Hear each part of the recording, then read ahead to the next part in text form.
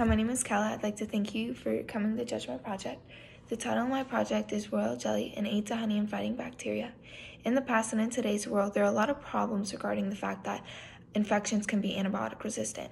In the past, scientists have found that honey can be used as an antibiotic towards antibiotic resistant bacterial infections. However, scientists do not know if a substance called royal jelly can also inhibit the growth of bacteria.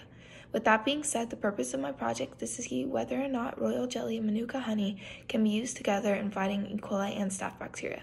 I got this idea because it is a continuation of my last year's project, finding whether or not city honey and country honey can kill bacteria.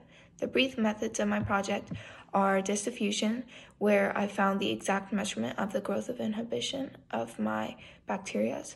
Next, I performed a MIC, where I found if the concentration which concentration the bacteria were killed in.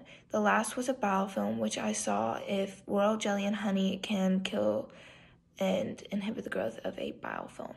The results of my project are that in the diffusion, manuka honey had a bigger zone of inhibition than royal jelly. In the MIC, E. coli was inhibited the greatest, and in the biofilm, E. coli was also inhibited the greatest. Due to the antimicrobials in both royal jelly and honey, they were used to kill off both of the bacteria.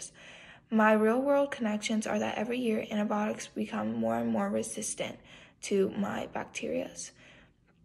And that is the conclusion of my presentation. Thank you again for coming to judge my project.